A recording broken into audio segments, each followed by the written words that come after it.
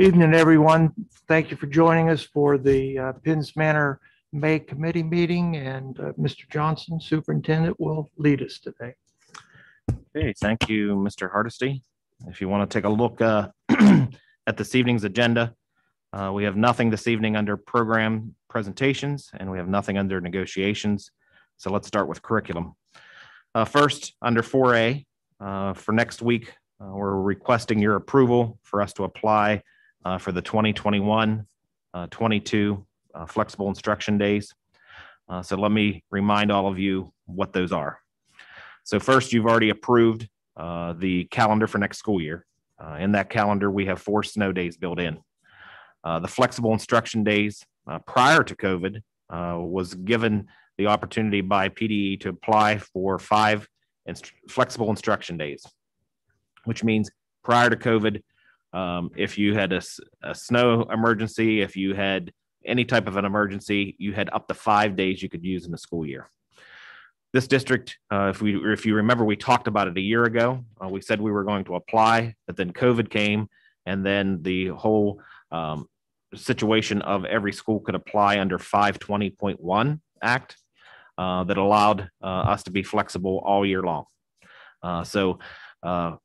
Flexible instruction days we did not use and was shelved, but we're clearly being told that since we're moving in the right direction, that we will not be able to have you deem me the authority to have the types of days that we had this past year.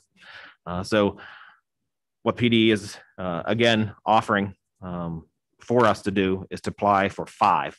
So picture this. So we have 4 built in the calendar for snow days.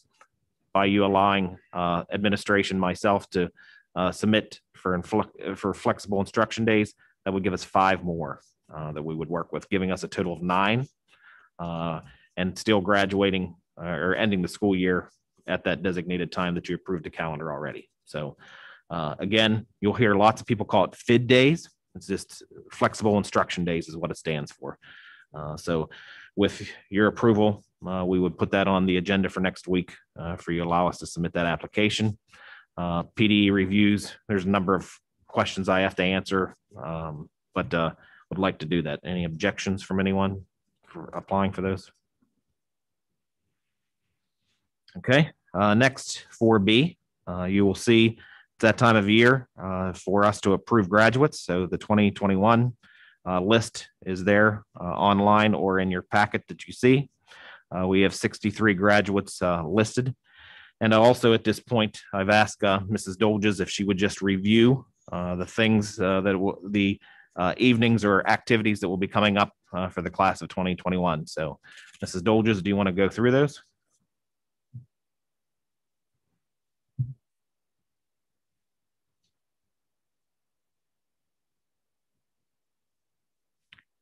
Is she on there, Dave? I can't see from here if she's on. Yeah, I see her. Oh, there she is.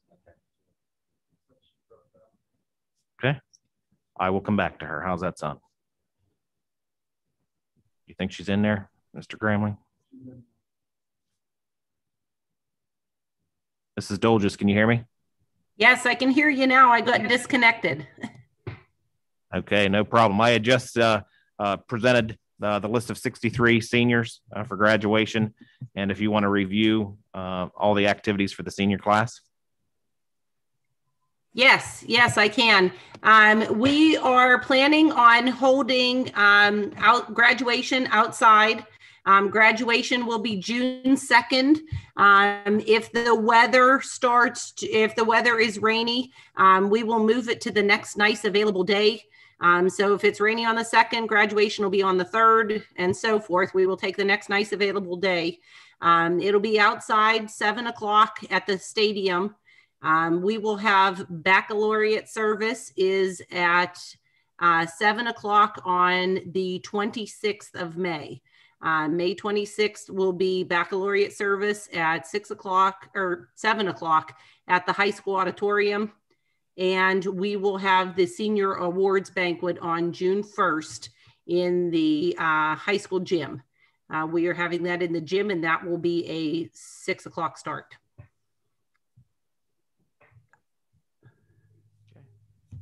Third is our committee meeting. Third is the committee meeting. Yes, so I was just going to bring that up now. So my recommendation is this, that if you don't have a problem, what I would like to do is to move the committee meeting to the following Monday, just in case we end up moving graduation. So graduation is on a Wednesday right now. But if we would have a stormy evening that we can't be outside, I would like to move it to the very next night. And that's just what we're telling everyone. So if it rains on Wednesday, rains on Thursday, we'll move it to Friday. Hopefully we don't get that far out, but requesting that we would move the committee meeting to Monday. Anyone have an issue with that? Because we'll have to advertise that if. And you may be saying, well, why outside? Oh, go ahead. Oh, I was just going to say, I also wanted to add that on May 27th, I don't know if the board knows, but ICTC is holding their graduation at our stadium at 6:30 on May 27th. If it rains on that evening, they are moving their ceremony indoors, and it'll be live streamed from the high school auditorium. So that's also something that we have going on at the district this year. But Mr. Johnson was started to say, and I'll say, we're holding it outdoors so that students can invite as many people as they want. Right now with the limitation, each senior would only be allowed to bring like 2 people with them with the capacity in the auditorium. So with it being outside at the stadium, our plan is to use both sides of the stadium, have the seniors and the faculty sitting on the field, and then use both sides of the stadium for the families, and they can bring as many people as they would like them.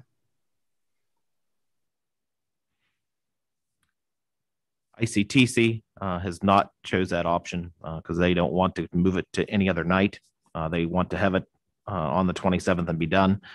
So their plan is that if it's raining, as Mrs. Stoll just said, the graduates would be indoors and it would all be live streamed. No parent will be allowed in the auditorium for ICTC commencement because they have 140 to graduate from ICTC. So no parents will be allowed in. Anything else, Mrs. Dolges?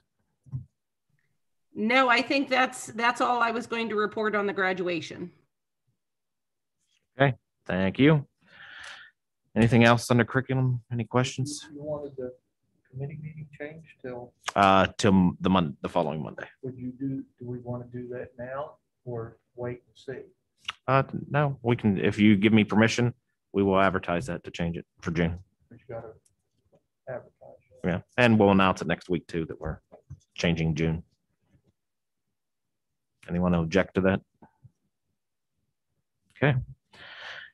Moving along to budget and finance, we have again some online services that we would like for your approval for next year and is in the budget for next year. First is 5A. You'll see a handout. It's approval for Zilla renewal. Just to remind you what that is, that's our online program for each student in the high school for their career plan. And that's a requirement of Chapter 339. So basically, it's an online warehouse that students put in all the requirements for career planning. Cost for that is $2,000, and that's an increase of $200 from last year. Any questions? Next, online service. It's asking you to approve Turnitin renewal. That's an online service for students to actually submit their work and teachers to review. Again, it's an online service that checks to see if any paper that's written is plagiarized. So a student will be able to check that themselves before they submit the paper. And in turn, hopefully every single one of them would do that because then the teacher can actually also access that online for the same reason. And that is $1,670 for the high school. Questions? Okay, next 5C, Acadience for math and reading. You can see that is for the elementary school assessment for all students in the elementary. Total cost is $2,397.75. That's actually a decrease from $1,283.75 from the year before. Questions on that? Okay. Next, 5D, approve Harris School Solution Renewal. That is all of the district's business office software, ProSoft, that's for budgetary accounting, requisitions, payroll, personnel resources. Total cost for that service is $13,426. That is an increase of $1,349 from last year. Questions?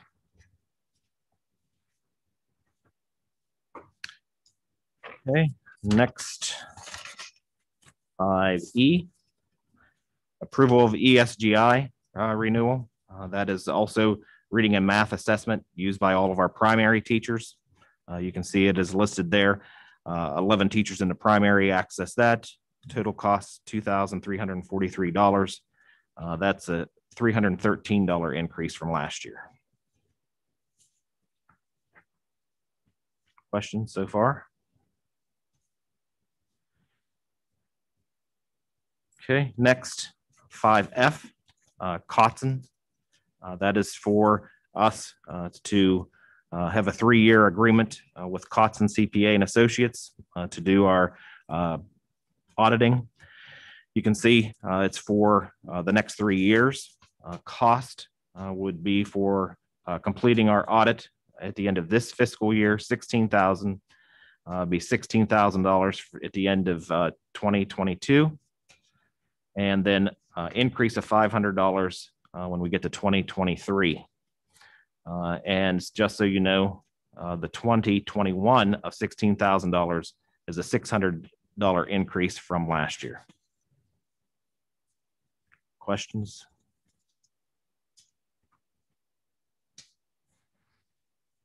Okay, 5G.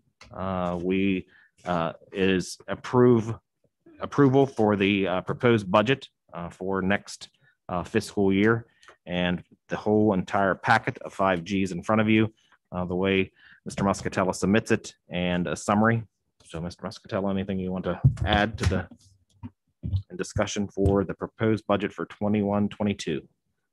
So the budget that you have in front of you, much of the budget, except for the first 2 pages, is the state's required format for public display of a proposed budget. So it's sort of convoluted. And so the reason why I gave you a summary page is so, I mean, you can sift through that packet if you'd like. But the summary at the top, so let me just go over that second page with you so you understand, first of all, the Budget and Finance Committee's recommendation as it stands today, and sort of give you a little bit of some additional commentary. The first is, if you look at proposed revenues, you'll see that proposed revenues for 2021-22 are $18.358 million. You may be thinking, change over prior year, 1.2 million. Okay, well, let's go back a second to when we were setting this year's budget that we're in now. You'll remember that we drastically reduced property tax collections and drastically reduced earned income tax collections because we were just uncertain as to how COVID was going to affect property tax payers' ability to pay, as well as unemployment's effect on earned income tax collections. So revenues over this year's budgeted year are significantly increased because what we know now is that, one, we had a pretty good property tax collection year. And number two, I can't even really explain it, but unemployment didn't really affect our earned income tax collections. It's a phenomenon that I'm unable to explain. So the reason why you see such a huge increase of revenues over prior year is because of that.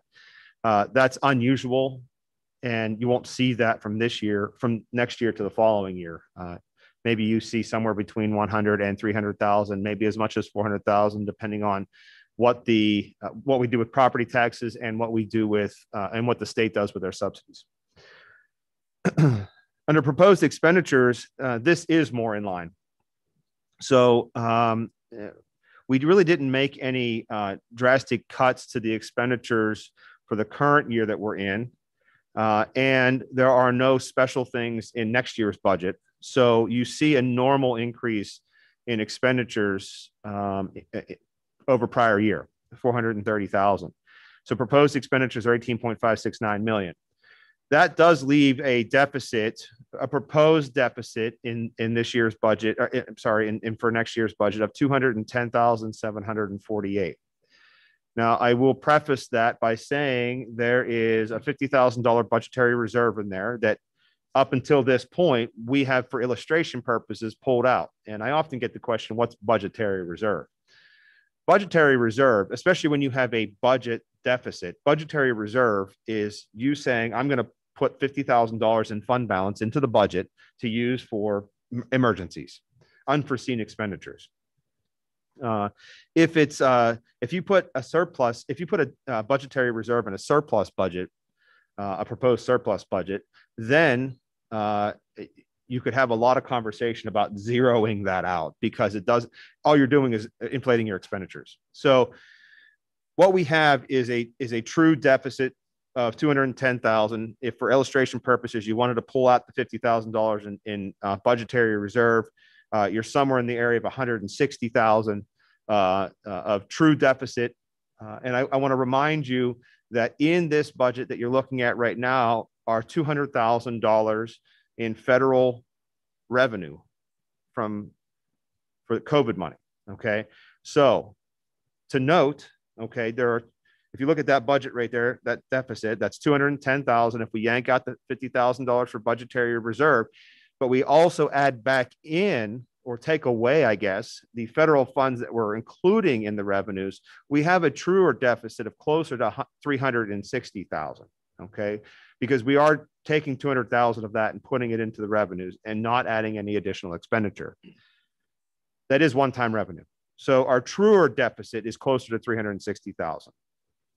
With that being said, we have put together a programmatic way to pull down these federal funds to help offset deficits over the course of the next 3, potentially 4 years, depending on how the grant narrative comes out, or the grant requirements come out for this next grant, which we still have not seen the application for.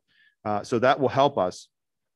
But again, we have to make sure that we're showing true deficits so that we don't lose sight of that. Okay. All the following pages just fall in line with what you're seeing in the summary page. Okay. So I'm not going to go through all of those pages. This is the Budget and Finance Committee's recommendation. This does not, and I want to emphasize, does not include a property tax increase at all in this proposed budget. I think that the Budget and Finance Committee's recommendation was to, I think they need more time. I think the consensus was that they needed more time. This is, I would say, by no means a final budget. The district has an opportunity, the Budget and Finance Committee and the board has an opportunity to make changes between now and the final budget that gets passed in June. And I think that there is still a conversation to be had about property taxes, about federal funds, about expenditures, about all of those things. And I think that it would be too early, or it'd be premature to include a property tax increase in this proposed budget. So this proposed budget does not include a property tax increase. Any questions? $200,000. That's in the 8,000s. Yeah. Now, still there's $4,000 hanging out. 4,000? 400. Within that, there's like $600,000 and some thousand dollars. The- Still getting We're actually getting more than that. okay. Yeah. I mean, over the course of 2 years. Yeah, we spread it out. We could pull. So I think it's important to note, when I say we want to be methodical about it, we don't want to pull it all down in the same year. So what we've done is we've looked at it over the course of 3, potentially 4 years, and tried to pull down equal chunks over the course of those years to offset expenditures. Okay, but what I'm trying to point out is there is other monies coming in, Yes, the total. other than what's on. Correct. You just put 200,000 of it in. Correct. There's actually more coming. That's correct. Correct. And just for the record too, I've never I'm not trying to hide anything from the board. So what you need to know is that we are receiving over the course. So starting from March of last year through September of 2024, this district will receive in total approximately $3.9 million in federal funds. That was a handout at one point in time to the Budget and Finance Committee. And I'll be honest with you, I can't tell you off the top of my head exactly how much it is at this point, but we've already received several $100,000 of that already, if not $500,000 or more. So we've already pulled that down, and we are currently offsetting expenditures today with that, and we offset some of it last year. Just to clarify that, Josh, that 3.9 you just referenced, that was one-time monies, federal monies in relationship to the pandemic emergency funds. Yes, entirely. Okay. Yeah, and I should also clarify even further that to tell you that's probably from 6 or 7 different federal grant sources. You've probably heard on the news that, or in the newspaper for that matter, that the grants were the ones you've heard called the CARES Act funding, the ESSERS 1, ESSERS 2, and ESSERS 3 funding. Those are the big ones, okay? We've also received, I would say, significant dollars in other areas that were very, very targeted. For example, we received some special education funding that was very targeted. We received COVID-19 pandemic funding from FEMA that was used to offset pandemic-related expenditures. There were some other funds related to very specific things that we received, but the bulk of it is from the CARES Act. The huge $1 trillion packages that they rolled out over the course of the last year.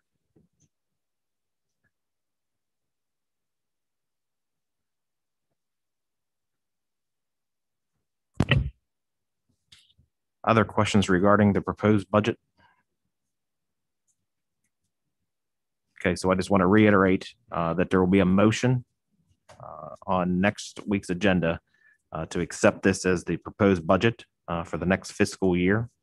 And you can see, as he indicated, with using fund balance of $210,748.26. Mr. Johnson, I just point out one other thing. So that use of fund balance is the largest use of fund balance that we have agreed in a proposed budget to use in this district in the last 4 years. It probably longer than that. It's not very common in this district to use a deficit, a fund balance of that amount. Okay. I think historically we've had a policy here where we want to get it down to the budgetary reserve amount of 50,000 because running deficits is, in my opinion, is dangerous. It's like running a deficit in your own checking account. Eventually you're going to run out of money. So that is a fairly large deficit for this district at this point. So. Okay. Any other questions on that item? Okay, seeing none, we will move along to 5H. We're going to ask you to approve another online service for the following school year, and that's a renewal of PAETEP under EduLink Company. And that is our electronic teacher evaluation that all teachers are in, along with our administrators that we use online. I am asking for you to approve a 3-year agreement, and here's why. If you look under the first PAETEP, you'll see an annual fee of $22,876. That's what the annual fee would be if we went with a single year. Asking you to go with approving a 3-year agreement. And with that, the total cost would be $10,691. That saves $814 by doing a 3-year agreement. At the same time, that's holding that annual fee. So if I would ask you to approve that this year, again, the following year and the following year, that annual fee could increase. So by doing the 3-year agreement, we're locking in the annual fee and also then saving $814 because by going with the multi-year, they take off money down at the bottom. Questions? Okay. So any other questions about budget and finance before we move out of that group? Okay, seeing none, we'll move into buildings and grounds. Two things. One, let me talk about one situation before we actually get into one that's listed there. Just want to make you aware that Mr. Dalton has identified the new windows replaced in the high school, which is 199 of them. 9 of those windows has a flaw to them, or developing a flaw to them, meaning that there's a glaze on the outside of them that's supposed to be help heat resistance. And what's happening is it's like someone threw, if you would look at it, it looks like someone from the outside threw mud up against that glass and it's stuck. However, it's not mud. Okay. It's actually in that glass surface. So Mr. Dalton is working with the McClure company to get a remedy to it. Nittany window company will be out looking at those. So I just want to make you aware that that's happened to 9 windows. We do have warranty on those windows. So just wanted to make sure that you are aware, and we'll keep you updated as to what's going to happen there. Questions on that? All the windows that were replaced were on primarily what building and what location? And second is, are these windows sort of clustered and grouped together, or are they random throughout the replacement? So all high school windows were replaced when we went through the ESCO project. So it's 199 of them. Mr. Dalton, can you hear me? Yes, Mr. Johnston. Those 9 windows, are they in different locations? Are they all in pretty much the same location at the high school? They are sporadic throughout the building. There's nothing that is would indicate they were all manufactured at the same time.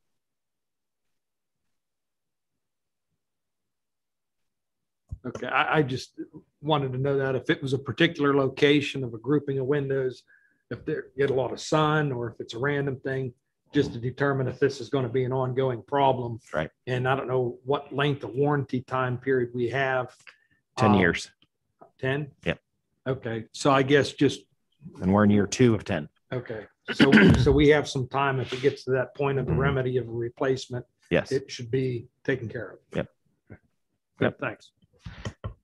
Anything else you wanted to add to that item, Mr. Dalton, before I move on? No, like I said, they're just sporadic. There's a couple in the junior high wing, a couple in the cafeteria. There's one in the senior high wing, and then there's a couple along the back by the industrial arts room. So there's nothing that's showing up right now to show a pattern. They're saying it's a possible defect in the glazing process right now. Okay, thanks, Mark. Okay, and then we have listed fitness center units. If you want to take a look, if you're online, I just added that this afternoon online. And if you are seated here, it was off to the side of your stack. So I wanted to talk to you about fitness center mounted univents. There are 2 of them in the fitness center. The one towards the front entrance is not heating or cooling. It's just basically circulating air. The second unit towards the back is heating and is somewhat cooling, but we have a leak on that back unit also. So Mr. Dalton has contacted Havtech, which you see on that handout, to repair those units, and both of those units are in the ceiling. To repair those would be a cost of $12,000. Now, when we repair those units, there will be no warranty. The warranty has expired on those units. Those units are 18 years old. They're currently there. To repair those, it would be $12,000. So because it was $12,000 and there was no warranty, Mr. Dalton had asked Havtech to give a recommendation for different units. And those different units, lack of a better term for me to describe, I'll call them mini split heat pumps. And they are quoting for them to install those. So in other words, we would abandon the 2 units that are there, and we would install the mini split heat pumps. Cost from Havtech quoted $19,375. So Mr. Dalton and I, along with Mr. Muscatello, had some discussion. Mr. Dalton then went to Penn Stan and said, hey, could you get us 3 quotes from 3 local contractors? And Penn Stan did provide that to Mr. Dalton. And you can see that they're listed there. JL Dumb. So these mini split heat pumps that Havtech is saying their quote is $19,375. 3 locals say they can do the exact same thing. And you can see JL Dumb at $10,000, Brink Plumbing and Heating, $8,627.20. Tulick Valley HVAC, $7,336.14. So with that said, by putting those units in, those units would then have a 10-year warranty, 5-year on electrical, and then 1 year on labor. So Mr. Dalton, anything you want to add? Did I describe everything accurately? I think you pretty much described it just the way we discussed it. So I'm thinking our best investment is to install the Samsung mini splits with the lowest bid quote, so to speak. I'm confident they will do the job that we need down there. Actually, probably even better than what we are accustomed to with the other 2 univents that are running now. Questions from anyone? Oh, no. So Mr. Dalton, well, 2 things. One, if you chose to, we're at a line with Mr. Dalton's budget. So if we would put the new units in, he does have the money in his operating budget for the $7,336.14. If we would want to repair those units that Havtech said that they would do, but with no warranty, getting to $12,000, then we would have to go to capital reserve. So Mr. Dalton's recommendation, lowest bid out of his general operating budget. And the cost of the unit. No, that total cost of $7,336.14 would come out of his. Okay, what about the $19,275? That's just Havtech's quote for the same thing. So the total cost is $7,000. Yes. Okay, Yep. When would that take place then? When are you thinking to have that completed, Mr. Dalton? Because I know summer gets hot. Pending approval next week, I would expect to have that in and up and running by the 1st of June. Okay, thank you. Are we taking out the other units? I mean, we're not replacing unit with unit. Is that correct? That's correct. Different types. The mini splits different. Are they on the roof now? Is that? No, the univents are mounted just under the ceiling inside the building. My thought is right now we're just going to shut them off and leave them in place and mount these other units beside them. Okay. And then once we have time and that, we'll look at pulling them out of there. Thank you, Mark. Other questions? Okay. Any other items under buildings and grounds? Okay. Moving along to athletics, approval of sports volunteer. We had a request from our softball coach to approve Larkin Crow as a volunteer for softball. Any questions on that one? Okay. Next, 7B, request from Coach Packer to have football camp approved at Seth Mack. That would run from August 15th to August 20th. Questions, comments? Okay. Anything else under athletics? Seeing none, we'll move along. Transportation, we'll have 3 drivers to approve for yet this school year. Public relations, nothing under there at this time. Moving to number 10, policies. Approve admin reg AR 109, weeding of resource materials. If you would take a look at that handout, either online or in front of you. So we have not had this admin reg in place.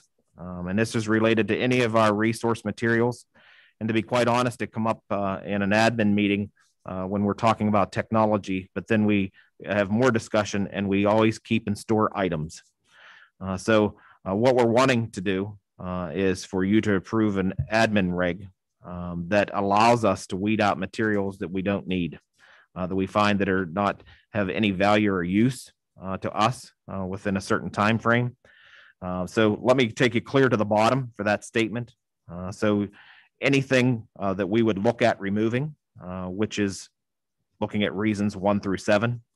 What we're wanting to do is if we identify any items, we would want to be able to give those to either a staff member, graduating seniors, or donating to public libraries or nonprofits. So you may be saying, well, why did this come up? So Mr. Gramling had indicated back some time ago that we had to go through a process with our Chromebooks, meaning that there are certain grade levels that we're going to purchase Chromebooks, and the life of those Chromebooks are basically 4 years, to be quite honest. And you can certainly question him away here in a moment. And so what we're wanting to do, though every 9th grader will be given a new one, and that'll progress through with that particular student.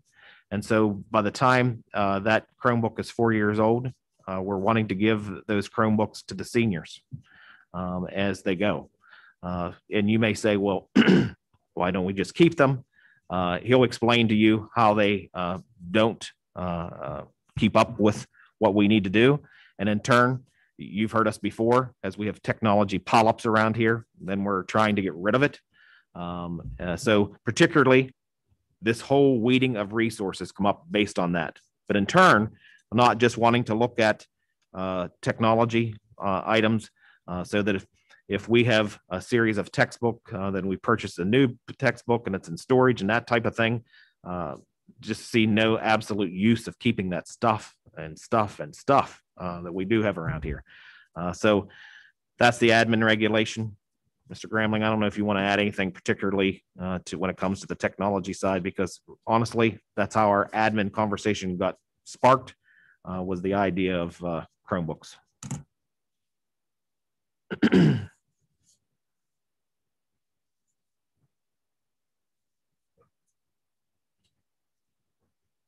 Yeah, just to further on Chromebooks, their general lifespan is about 3 years. What is happening?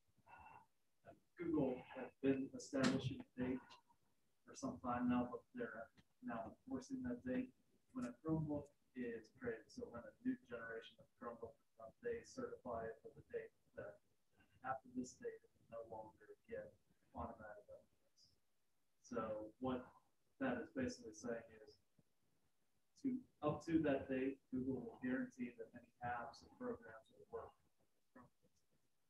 That date is about 4.5 years from the creation of the new Chromebook, where we purchase it. And then after that, there's no guarantee that all apps will run. Actually, I just had special ed department that had Chromebooks purchased 5 years ago, 6 years ago, and there's apps already that are running. So the goal here is every year we will be replacing 3 grades for Chromebooks, so that our Chromebooks aren't more than 4 years old in students' hands, so that we guarantee that they will get.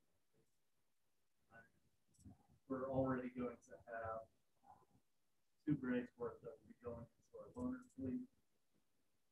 That's pretty excessive with that 3rd grade. So, with having that extra grade, we're kind of just looking at sending seniors off.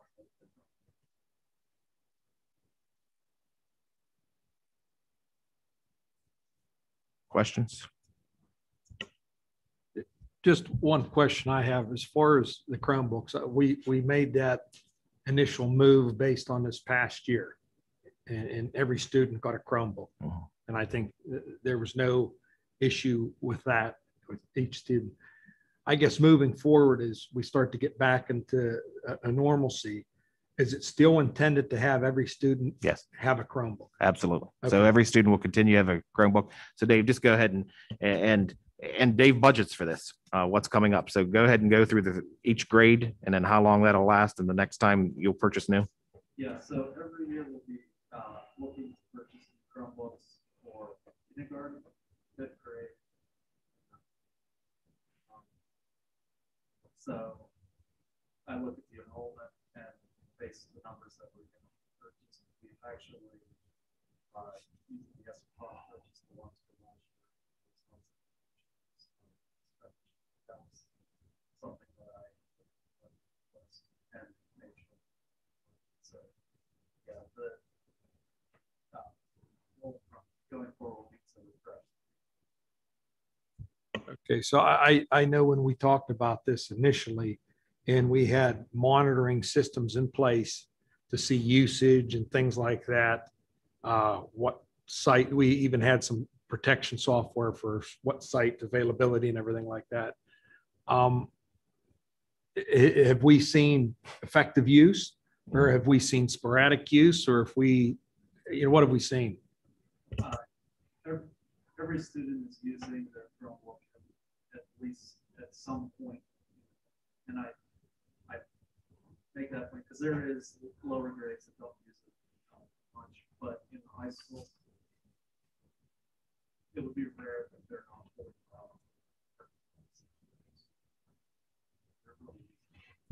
Okay, I just want to make, because as we talk about these purchases, sometimes the vigor of that gets Sure. lost over time. And some of the experience that I've seen with my own kids, I mean, they're on them all the time. Mhm. So that's a good thing. And Right. I think it gets them used to Yep. what this day and age is Sure. giving us. No, and we've had that discussion at the admin level that we will continue with Google Classroom, and teachers are putting their lesson plans in there and that type of thing. So yes, we will continue with that. In fact, we have to continue with that because part of our process for applying for the 5 flexible instruction days, they want to know, well, what are you doing? And I'm clearly putting in there that each student's equipped with a Chromebook, and that we will continue basically operating like we have this year on those 5 days, if we have to use them. Can I add something? I think that Sure, go ahead. Go I just wanted to say at the secondary level, it's worked out very well, especially with our lack of subs. So if a teacher knows they're going to be out, they can put lesson plans or they can put activities on Google Classroom. And even if I have to be in the auditorium with 2 or 3 different classes, they're not missing their instruction. The assignments are on their Google Classroom pages. Everybody has a Chromebook. They log in and they just do the assignment, regardless of if they're in the classroom with a substitute or they're in the auditorium with me because I don't have a sub. that's a good point because that was sort of some of the things that we can take as a positive from what Sure. we've seen the usage. That's why I asked the question. So I appreciate that. Thank you. Other questions or comments about the weeding of resource materials? So a student going through tenure here at Penn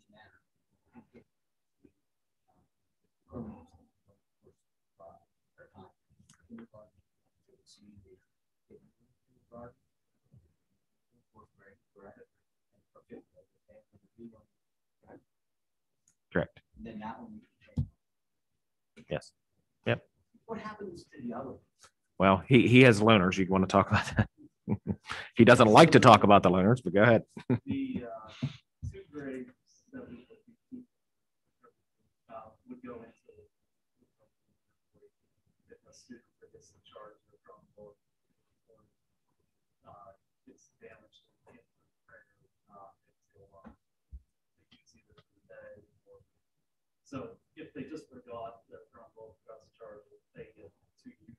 during the day, it's being repaired. That they be returned to us, but stuff. So that's where those two grades are being replaced, but then keep it. Yeah, the goal is that you're issued your Chromebook in kindergarten, and it follows you first grade, second grade, third grade, fourth grade.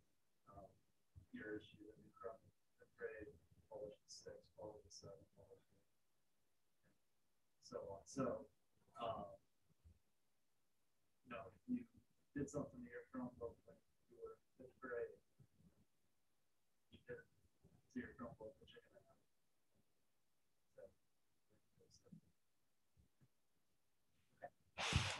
Sure. Will textbooks be going virtual or whatever? Is that what's going to happen too? I think you will find more and more that will go that direction. Yep.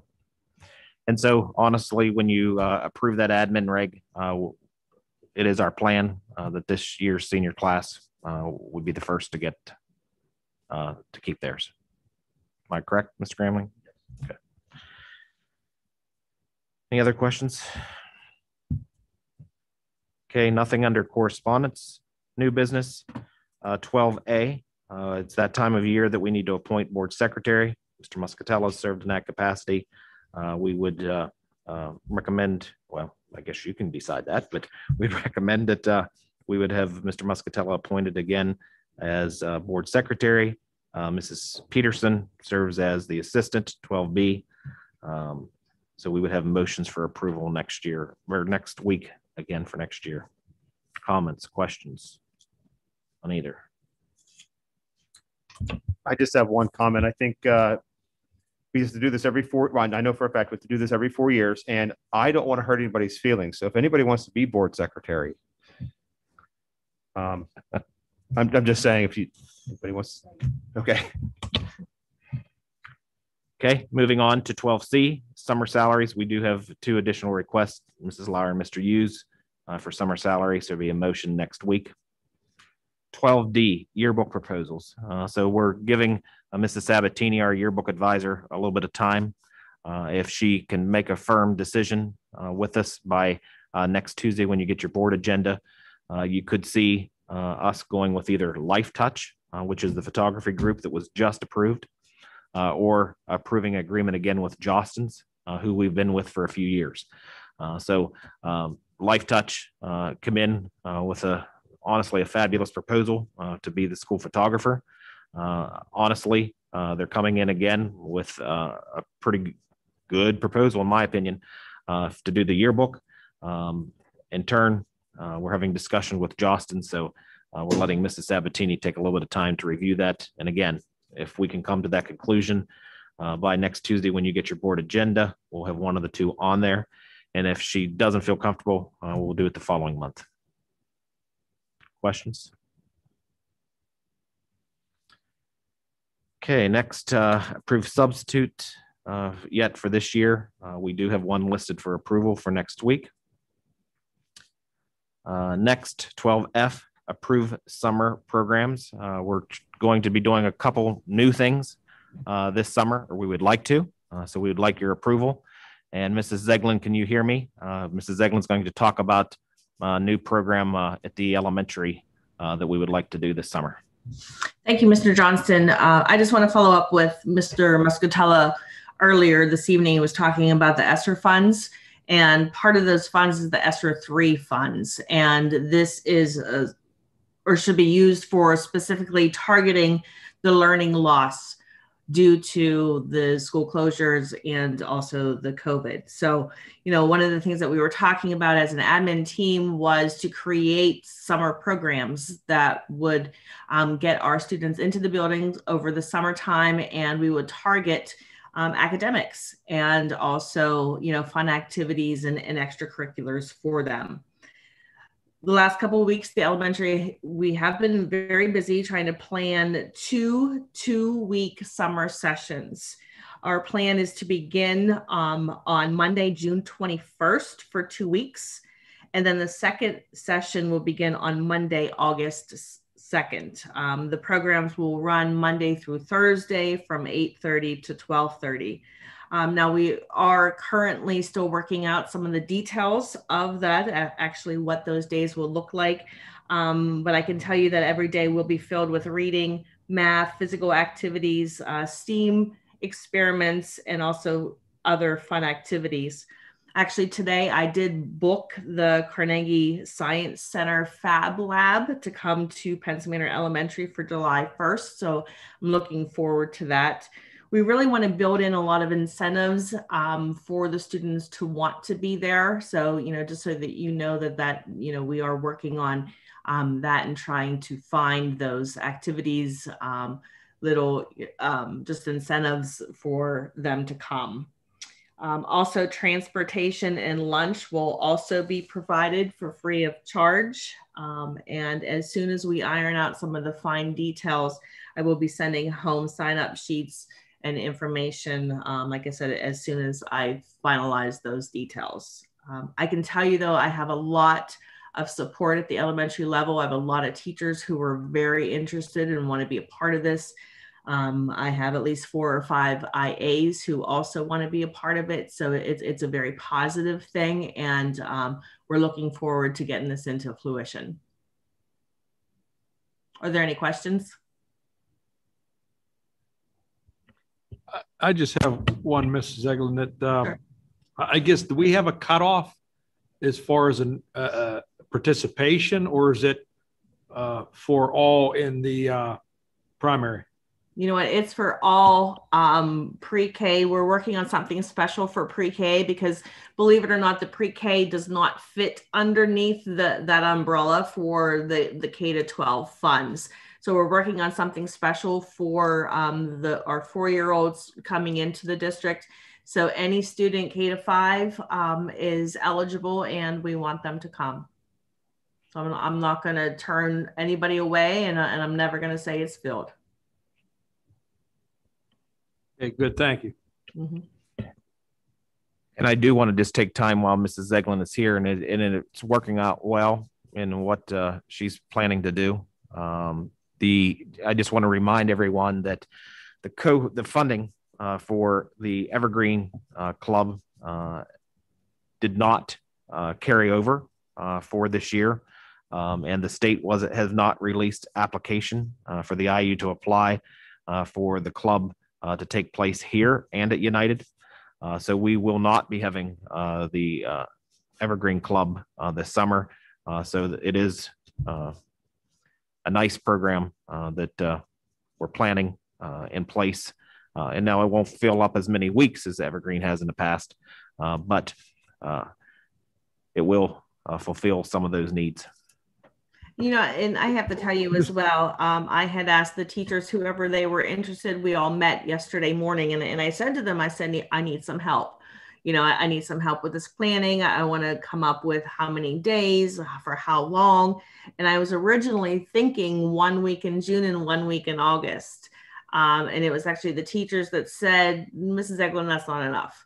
Let's do 2 weeks in June. Funds are available, and they are. Let's do the 2 weeks in June and 2 weeks in August. So, it's really coming from them that they want to do this. And, we can't have 4 or 5 hours a day in the summertime, just working on reading and math. So we do want to add in those fun activities and the exploratory learning, especially. We all know last year, the one thing that was taken away from them was that social interaction, the social emotional learning. Those are our key areas and our focus areas as well. We want them to be kids.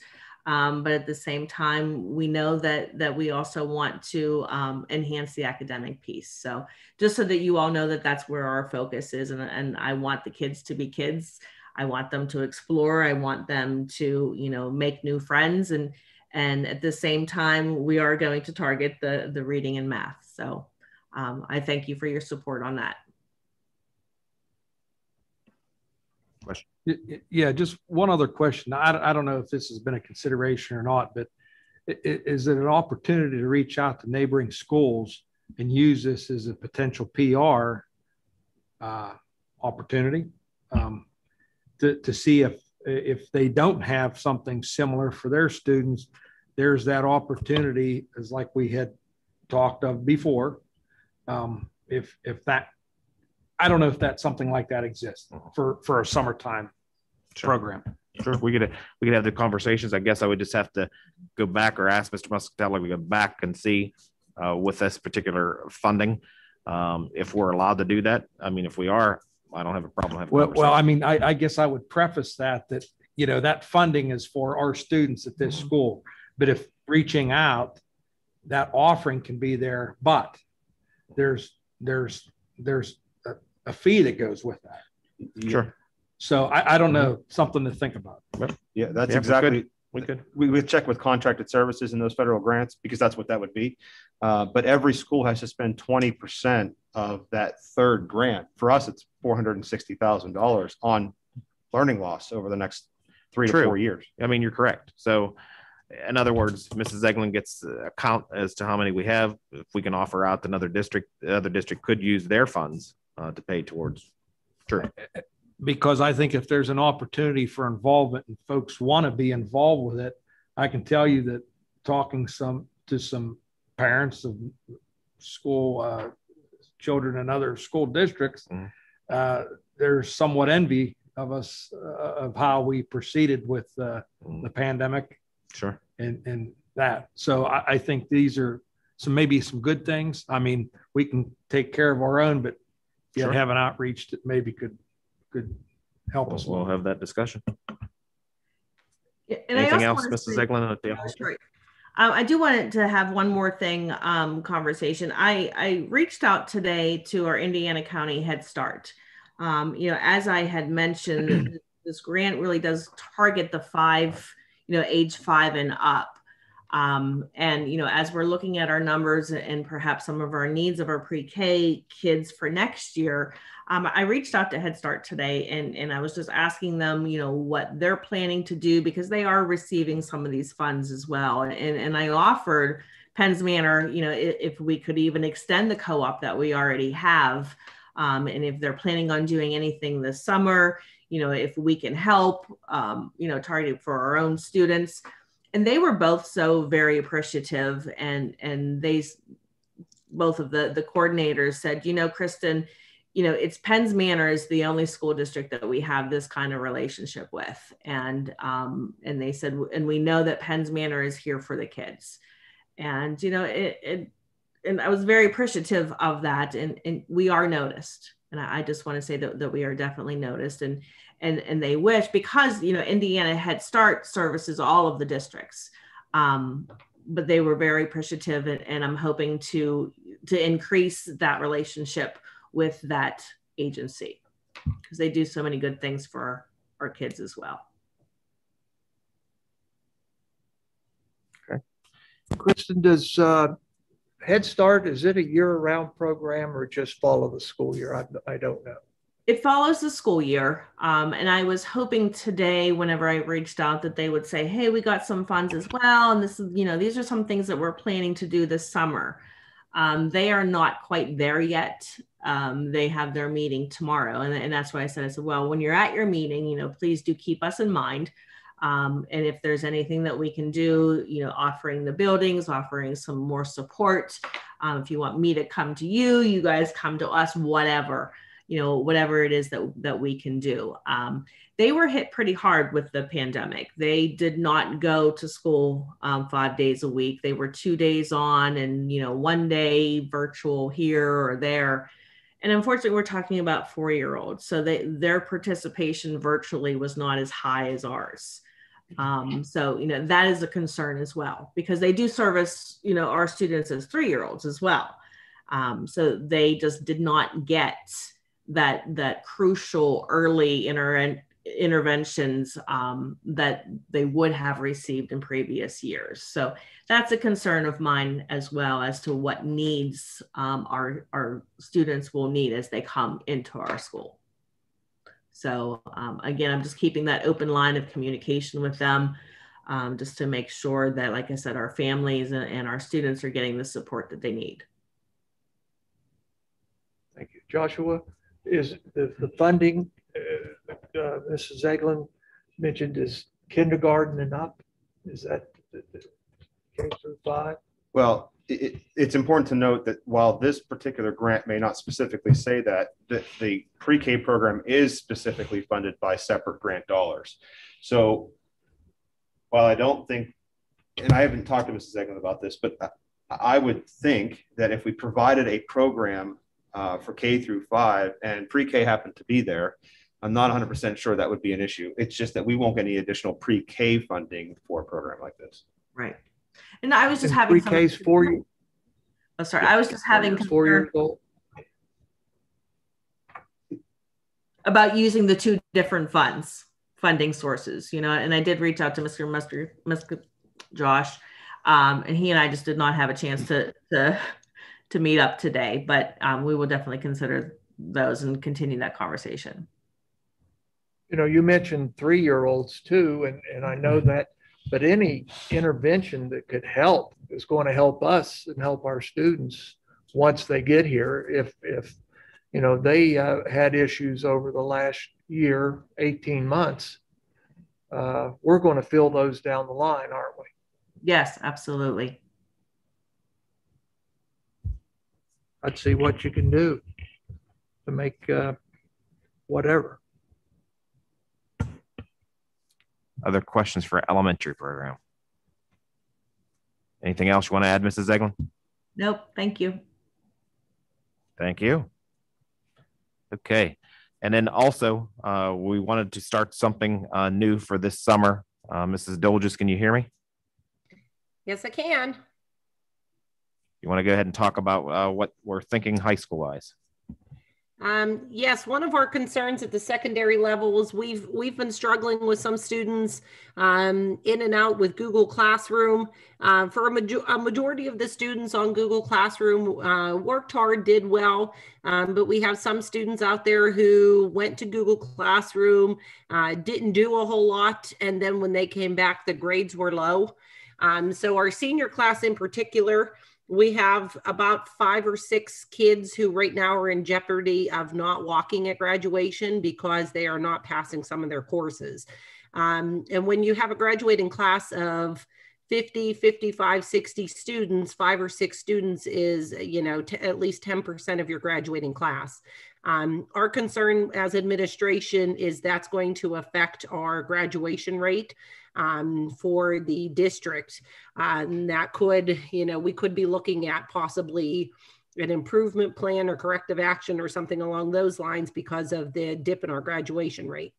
So what we were looking at with some of our funding is offering, the kids every year have an option to do credit recovery. We use 2 different credit recovery programs. We use one called Keystone Credit Recovery and another one called EduSeer. The students are responsible to pay for the courses, and the courses range from $119 to $200 per course. And every year students have the opportunity to take 2 credits in summer school to recover the credit.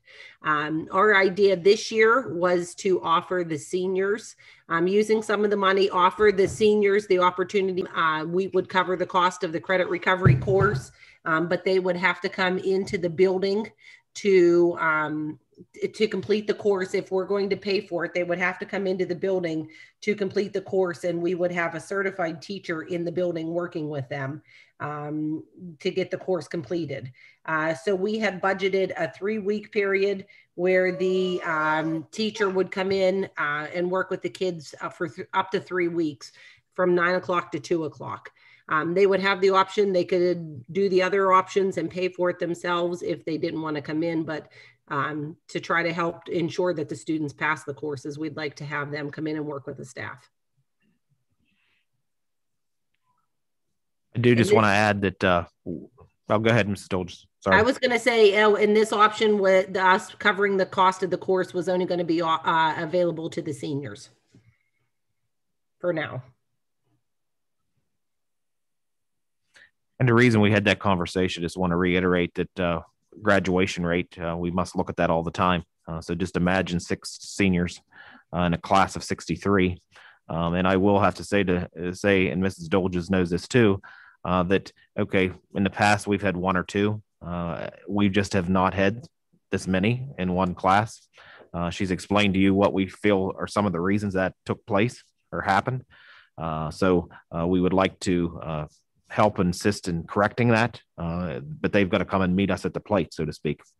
That count graduation, we have to take care of that over the summer because by October 1st, we submit all of our counts into PIMS. And then after October 1, graduation rate from the previous year gets so-called put into the record, into the books. So we've got to remediate those students. We have that period of time. And again, by October 1st is the very last day that we can put our information into the system. Mrs. Dolges, Yes. you said two classes basically is what, 2 credits? How did you say that? And how will that affect those 5 or 6? Will they be able to graduate then from Penns Manor in this year? Yes. So when you look at most of the kids who we're looking at, they're failing 1 or 2 core subjects. If they fail, they have to have 24 credits. And so they have to have the 4 math, 4 science, 4 English, 4 history. And a lot of these kids are failing 1 or 2 of their core academic classes. The electives they're able to pull through, but it's the core work. And we had a number of students who already felt they were so far behind that they quit working. They thought, it's not worth me trying if I'm not going to be able to, pass the course. We've sent registered letters to all the students who are in danger of failing. We've had parent meetings. The guidance counselors, I give them a ton of credit because they are constantly reaching out to those parents of the students who are in danger of failing. We've had them in, we've met with them, and it's just been an ongoing struggle. But sometimes, some of these kids, like the one parent said, he's 18 years old, we can only do so much with them. He's got to do his part. So we're hoping that if we offer a credit recovery where if you come in and if it takes them 1 week or 2 weeks to finish the course, then that's all the longer they need to come in. But we were thinking to have it up to a 3-week from Monday through Thursday from 9 to 2. Have them come in and work with a certified teacher just to help ensure that they can get through the course. Thank you. Mm-hmm. Other questions? Okay, thank you, Mrs. Dolges. Moving along under new business, 12G, approval renewal contract with Mets. Mr. Muscatella, anything you want to add to that? I would just say that we've been using Mets now for, 10 years at least, I'd say. We've had multiple managers over those years. And what we've done with the Mets program, so Mets doesn't operate, they are not our frontline workers. Our frontline workers are Penns Manor employees, but we have a cafeteria manager and the entire Mets team behind that does the supervising and managing. And the supervising of the staff is one thing, but it's the menu planning, the food ordering, making sure that the dietitian gets involved to make sure that the food is served according to state standards. And believe me, there are plenty of state standards. We also have to follow federal standards because we bring down federal funds and state funds for our cafeteria. So that's a very complicated process, but we've been using Mets for a long time now. Probably the biggest benefit, in addition to having their employees on the job, is that their buying power. So one school buying from US Foods is one school, but they have multiple schools. All of their clients buy from the same source. So our food costs are considerably lower as a result of that. You want to talk about in the process of renewing their contract about where they're quoting in as the loss? Oh, yes. So over the years, let me just quickly tell you how food contracts work in the state of Pennsylvania. So they're 5-year contracts. The base year is bid. So we did that 3 years ago. The base year is bid, and you have 4 one-year options. In the state of Pennsylvania, when you have a contract for food service, one of the ways you can have a contract for food service is is on what's called a cost reimbursable contract, and which is what we have here. So the whole contract is like 60 pages or more long. It's very complicated and really actually convoluted, if you ask me, where you report all of your projected costs for a particular school year. And they are just that, projected costs. There's the revenue side. There's how many meals you plan to sell, how many, breakfast, lunch, special catering, the whole 9 yards. You've got federal, and then you have all the expenditure sides, and then you have basically a profit and loss. So we take all of that, and the loss at the end can be guaranteed. Okay. In some school districts where cafeteria is popular, I'll use Indiana as an example. Their cafeteria contracts, their vendor is guaranteeing them a certain profit on their cafeteria. Okay. Here they guarantee our loss because we just don't have enough support in our cafeteria, enough revenue generating in our cafeteria to guarantee even to break even. So over the years, they have guaranteed a smaller and smaller loss that's coincided with a reduction in hours in cafeteria, as well as some other efficiencies that we've sought throughout the years. And the loss is now down to $185,000 that they're willing to guarantee. I will tell you that they were higher than that in their initial proposal. Push back, tell them that they need to do some bigger and better things to improve participation, bring costs down, so on and so forth. And I think that goes hand in hand with the next thing that's on the agenda. But before we move on to that, do you have any, I know I went over that fast, I apologize. Do you have any questions specific to food service contracts? Well, how do we get to the positive? What do we need to do? What do they need to do? And I just don't understand the loss when everybody gets free lunches because of COVID. Sure. Right? Yeah, sure. So that's an excellent point. And so I had this conversation with them. There's only two ways to improve or shorten, make the loss smaller. You improve participation, so more kids eat, or you reduce expenditures, or both, obviously. What we have seen is participation has been stagnant over the last so many years. For a long time, it's basically been stagnant or declining. If we were to go back to, I forget what year that was that I shared with you, 2006, maybe older than that, 2009, maybe. 2009 participation was, it was in the 80s, okay? Kids were eating the food here quite regularly. And when you look at those years, you also find out the losses were even greater. Now, why is that? The losses, kids were eating, but our expenditures were that much higher. Okay, we had a much larger staff. Sorry, not larger staff. We had more hours in our kitchen, so we had more 8-hour employees back then. That's number one. Number two, we were making meals in different ways. Okay, we were hand making more meals. They were more costly to make, so on and so forth. So we found out that our losses were actually larger back then. So fast forward to today. Not 100% sure when these went into place, but you may remember that Michelle Obama pushed a brand new diet for kids in schools. And so the meals really changed quite a bit. The meal structures changed. And, the cost of food came down because it's all prepackaged food. Not all of it. Some of it's still made from scratch. But what we haven't seen is an increase in participation.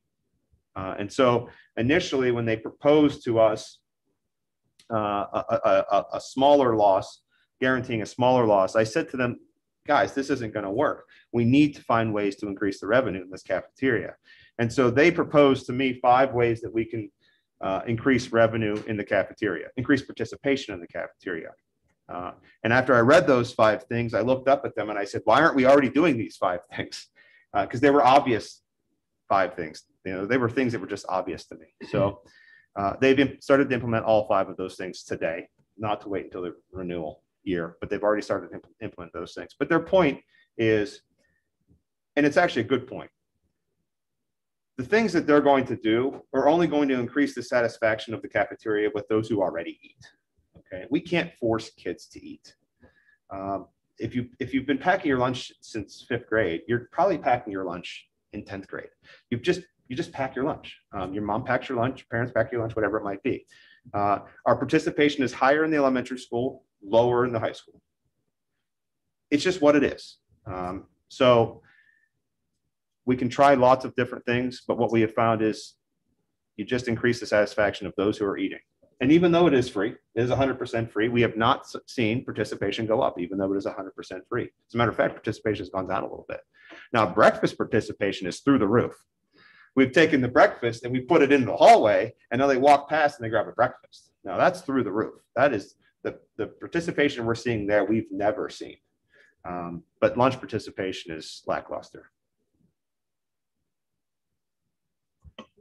One point that I just want to bring up on that is you talked about, you know, maybe the quality of the meal and the participation that goes along with the cost. I guess if there are folks that do pack their lunch, I can recall my kids, they were moving through, there were certain dishes they normally pack their lunch, but when it was that day, they bought. Sure. So I don't know if they're just moving so far away from maybe those really good meals that really pull in some participation and start to offset that. Maybe that's a change in menu that you know, and I don't know if that was one of the things they proposed, but I think just those kind of things can maybe start to sway and see a little bit of a difference, because to continue operating at a loss, you know, you wonder, you know. Sure. And I think it's important to note that school districts as a whole operate as a loss. Okay. We only focus in on the cafeteria because we treat it as a separate entity, as a business entity. And when we present it to you, we present it to you as a profit over loss. Okay. So it's important to note that, you know, I'll go out on a limb and say, we have an obligation to feed kids, right? We do so at a loss. We would do it for a profit. We would do it for a loss. And so when we look at how do we increase participation? How do we look, you know, what do we take off the menu? What do we put on the menu? So one of the 5 things that they suggested was a dining survey to find out why do kids eat at certain times? What do they like? So on and so forth. A couple of years ago, we were serving pizza a couple days a week. But I said to the cafeteria manager at the time, I said, just serve it every day. Because kids like pizza, and if it's that popular, if they're eating pizza on Tuesdays and Thursdays, then maybe you catch a couple of kids who don't eat on Monday, Wednesday, Friday. You catch them with pizza on Monday, Wednesday, Friday. So a couple of years ago, they've implemented pizza every day in the high school. I think that's been relatively popular, and they've introduced additional pizza days in the elementary school. But eating pizza every day, is that really what we want? You know, I mean, is that what we want? So we're balancing popularity with you know, a healthy meal. And a healthy meal is a slice of pizza. That's what the federal standards say. It is a healthy meal. And so they've also suggested some additional things like Mexican bars, pasta bars, different things that, you know, we're not necessarily doing today that they could be doing. To which I said to them, if I need to spend $1 to get $2 back, I want to know those things. I want to be able to do those things. So they're looking at some ways that we can spend maybe additional money that will have a larger return on investment, and we'll be talking about those at some point too.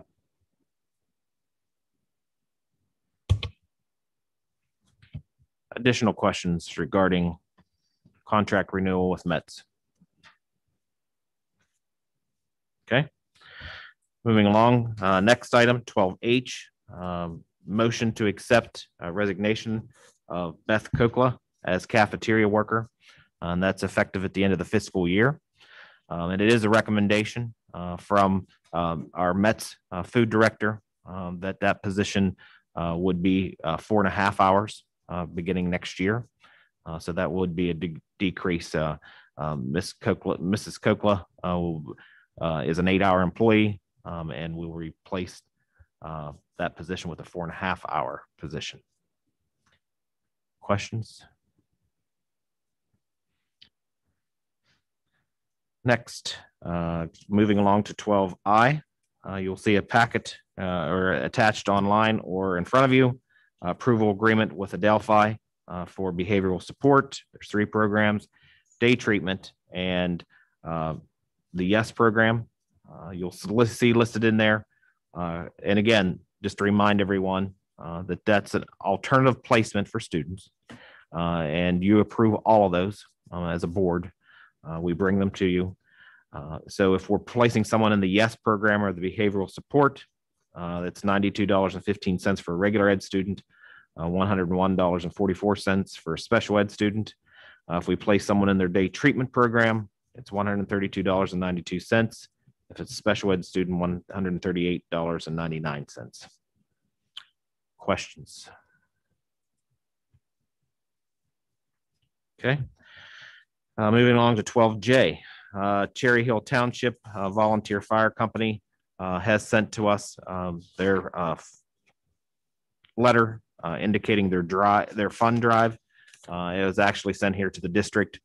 We are in Cherry Hill Township. I would assume that's why it was sent to us.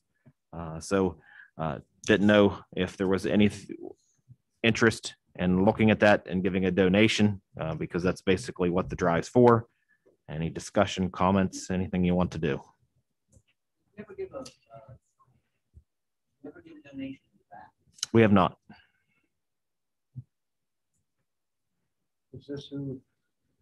Is this who would come? Is Cherry Hill would be? Cherry Our Hill folks? would be their first responder, yes. But you can see as evidence of what took place in Indiana School District, unfortunately, when you have anything that's major, you're going to pull from all kinds of companies.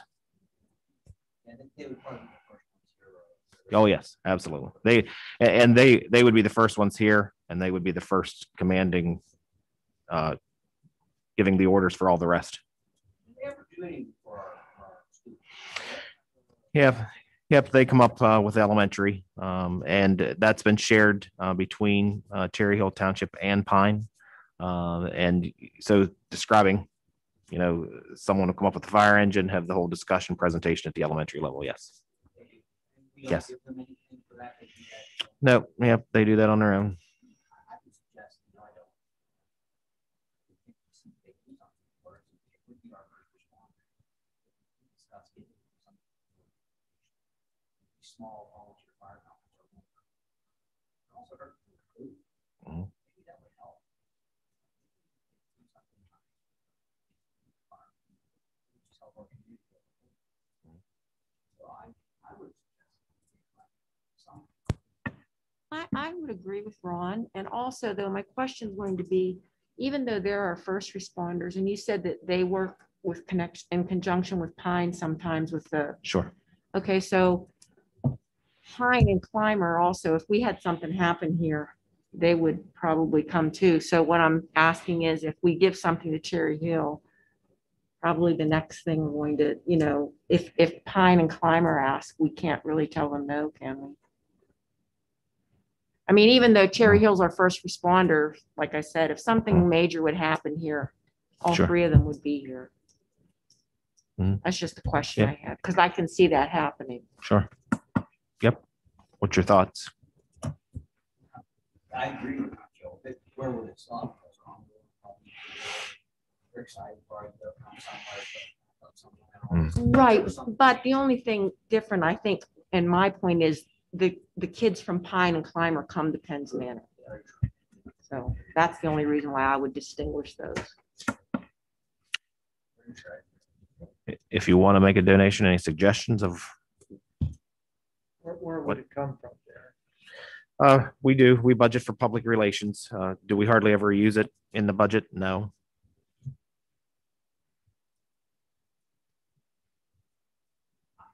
I would think.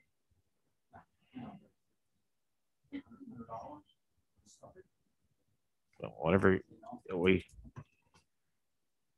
anything that comes in the mail like that, I'd like to present to you. So it's really up to all of you. I think it's fair. Yeah, I think it's fair. Are we going to just do it with them and then wait and see if the other two? Nope. We could have a motion to give a donation to all three if you want. Pine has come, yes. Yes. Yep. Mrs. Eglin, can you hear me? Has Clymer done anything at the elementary? I know both Pine and Cherry Hill have. No, she's still Yes, on there. they have. Yes. Clymer has also? Yes. Okay. that budget? That, I don't even remember. I'd have to look. I think there might be 3,000. all right, so if we would give $100 to each other, it's not going to break us, correct? No, No, not at all. it will not break us. And you know, I'm not one to get things for you. Hmm. So this is kind of hard for me, but it's a good thing, and they do something for us. Can I just Okay. ask There we what amount are we saying? Mr. Lurch's mic, I don't think on, so we weren't what amount we were talking about. Your mic. That was $100.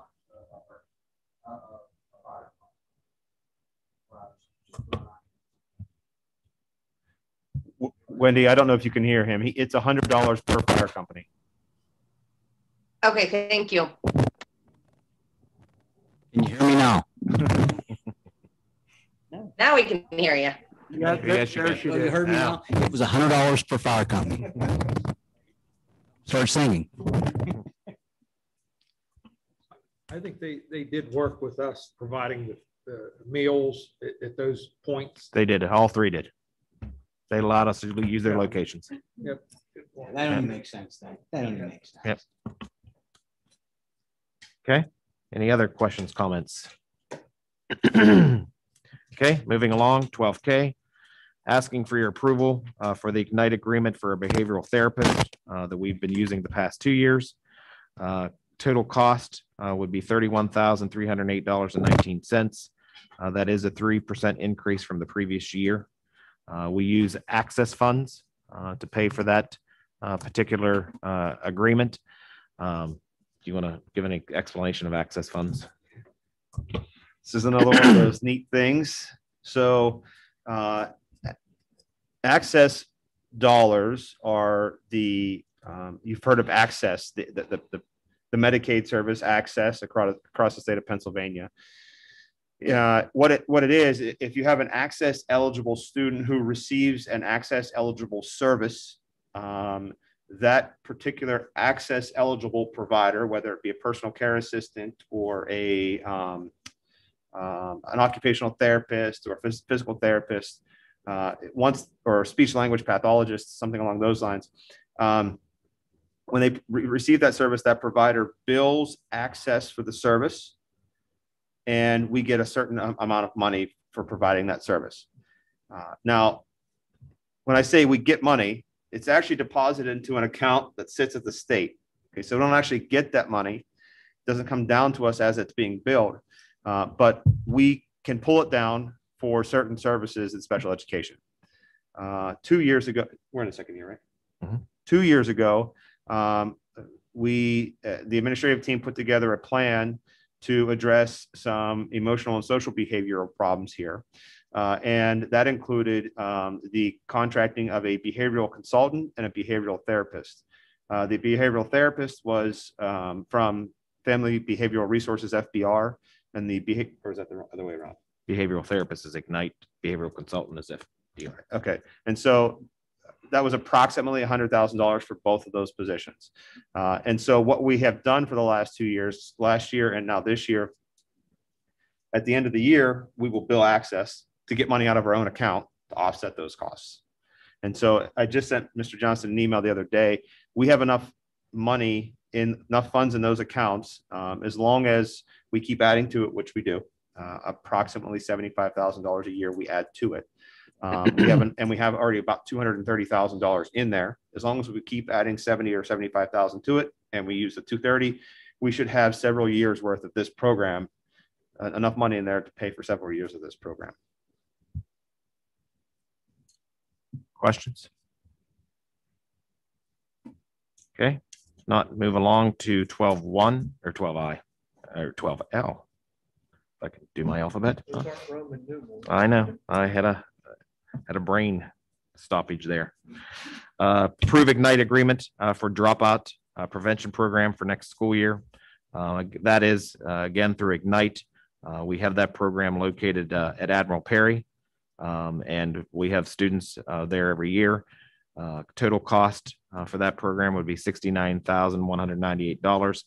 That includes the fee for the room there, also the teacher, etc. And again, we've sent students there. You may say, well, remind me of the type of student we send there. If a student has failed more than one time in a grade level, we actually look at that student as a tendency for that student to drop out of school. So we don't want that to happen.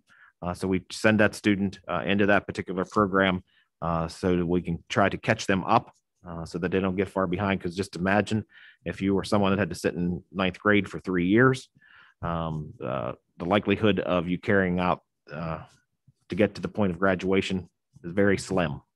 So that's what that program is put in place for. Questions? Okay, seeing none, we will move along to 12M, which is approve revised Chromebook agreement. If you want to take a look online or the program or the handout that's in front of you, there's a three lines in that agreement that we would like to change. And I'll ask Mr. Gramling if he wants to highlight those things that we would like to change in that technology protection plan. So the changes that we're proposing here is not really changing the program. It's just clarifying some language, how we had perceived the program to work. I just wanted to put some more concrete language in. It was always our intention that if we replaced a Chromebook, that it would consume 2 of your claims, because an individual plan gets 2 claims and a family plan gets 4 claims. So it was always the intention for a replacement device to consume 2 claims. So it's just adding that language in there more concretely than what was in there before. The other change, the previous language said within 10 days of receiving your Chromebook, just changing that language to no more than 10 days. The only reason for that change is we would like to send this form out over the summer so that give parents and guardians more time to opt into that. You know, the student hasn't received their Chromebook over the summer, but if the parent has decided to enroll the student in the insurance program, I didn't want to have the language conflict with that. So by saying no more than, we still will not insure a Chromebook that's already been damaged by having it 12 days into the school year, but we allow that collection there. Just adding Mr. Johnston and I as 2 people that can make a determination on the damages of a Chromebook. So previously it was just the building principal. Just add those 2 people as backup in there. The other change is the Chromebooks have increased because of demand. So updating the price, and the other changes are more clerical. When we sent these out last year, we received multiple forms back for a family enrolling in the family plan. So if they had 4 kids, sometimes we'd receive 4 forms back. So just adding the language that we only want 1 form, and then some back office so that we can record the payment. Before, we were just writing on the bottom of that. So just adding those fields so that we can do that stuff and track it in the back office. Okay. And you want this back with a decline if necessary, right? Yeah, if they don't opt for the insurance, we would like the decline, but if they don't send anything back, we just assume that it's been declined. Mr. Gramling, how was the, did you get a lot of cases, a lot of? We did not. So, you know, there was some students that did take advantage of the program. We did not lose our shirt on the program. It was not used as much as I thought it would. I was thinking we would have one student used for every two that were enrolled. We weren't even close to that. So, I had presented about halfway through that we were still like an 18th of the funds were still available, and we haven't increased much since then. Were there any lost or stolen? We did have a few completely destroyed Chromebooks. I believe only one of those was replaced under the insurance plan. There was ones that did not have insurance that were destroyed. But, and we collect that $300. yes. We have that process to do that. Okay, thank you. Yeah, we send an invoice home and had them through debt list until we get that payment. Okay. Any questions on that item? Not, let's move to 12N, approve Ed Leo merchant agreement. We have had some discussion at the admin level. I think we've heard some people in the community, boy, wouldn't it be nice to be able to pay online? So I'm also going to refer to Mr. Gramling to talk about the service that we would like your approval to add to the website. So Ed Leo is the company that currently hosts our website. Built into the website has been this functionality to accept payment. They always used a third-party processor, so those fees were higher in the past. They have now taken on that processing themselves, and so that's what spawned this.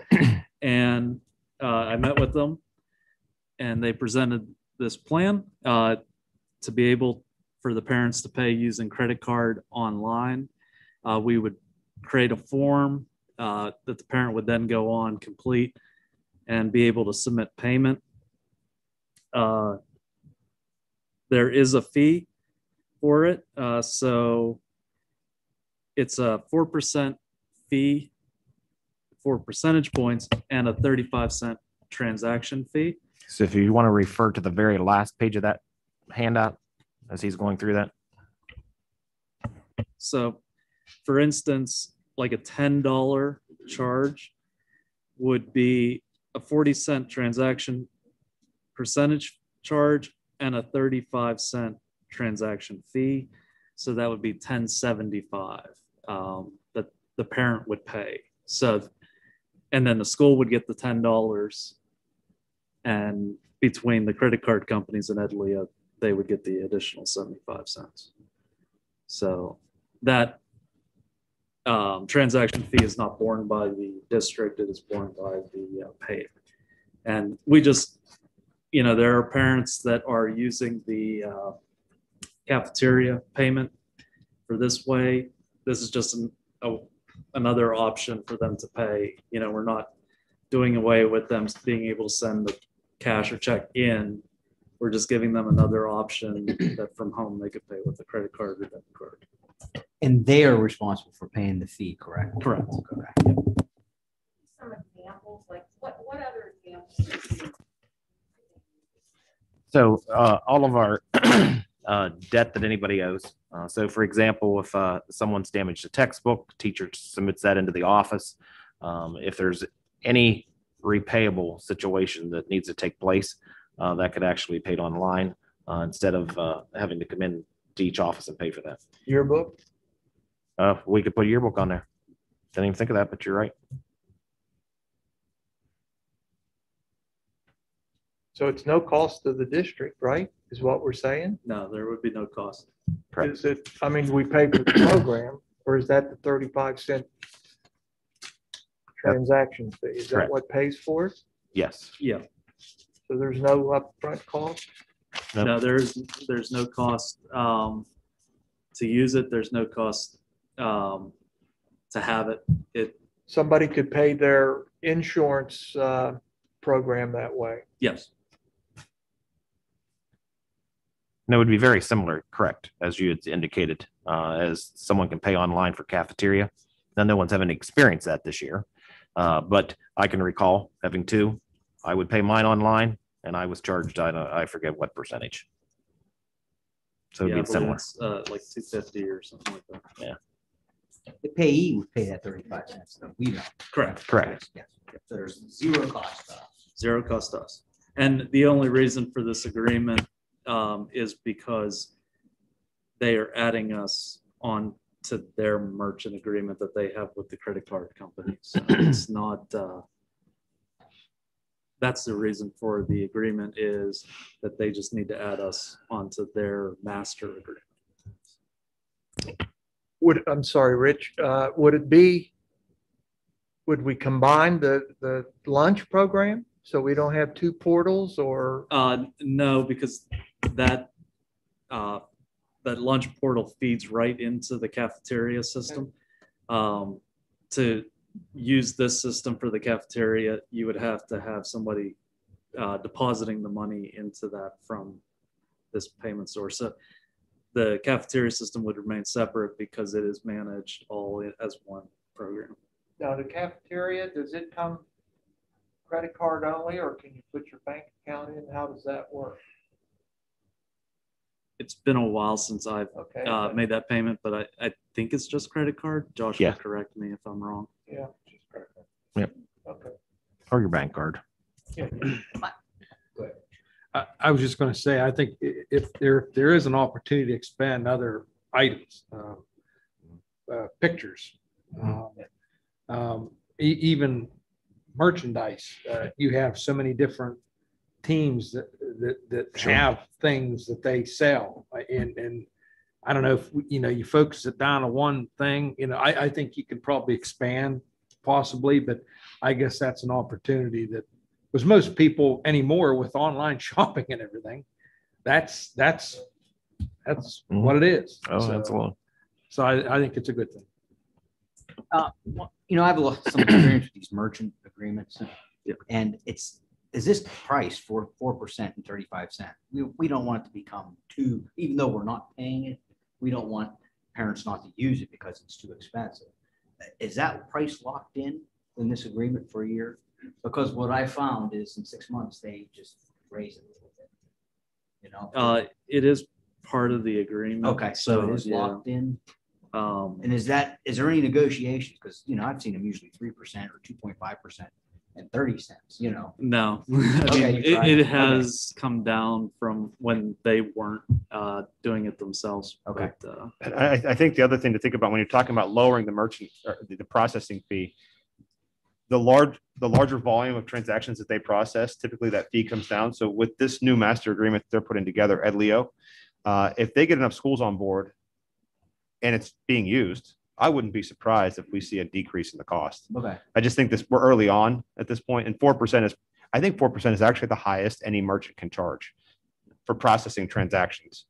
It just goes down from there. Okay, that's what I thought. I knew it was high, but I also know that after you get locked in, you quit looking at the statement.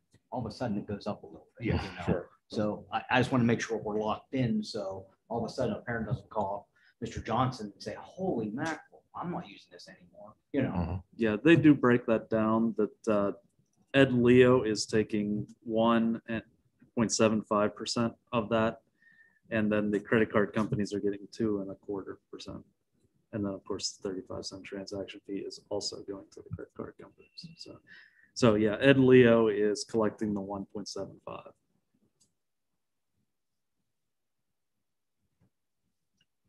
Any other questions on that item? Okay, if not, we will move along to the next one, approve server infrastructure with Link Computer Corporation. And I will preface what Mr. Gramling's about to describe to you is in the upcoming budget. So I'm not even going to begin to explain the technology guru. That we'll let you explain all of that. But when you see the price tag, don't think that oh, here's Mr. Johnston coming again for capital reserve. It is in the budget.